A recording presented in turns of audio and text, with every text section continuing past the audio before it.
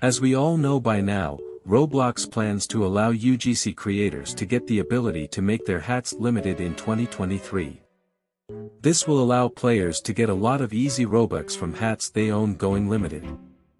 Some creators have already prepared for this, by making quote-unquote limited time hats that go off sale after a certain amount of time.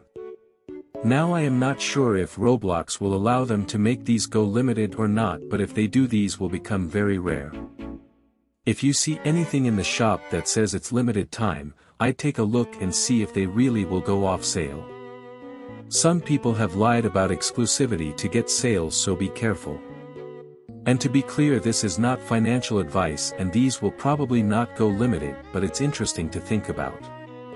Only time will tell if these can go limited, so don't get mad at me if they don't.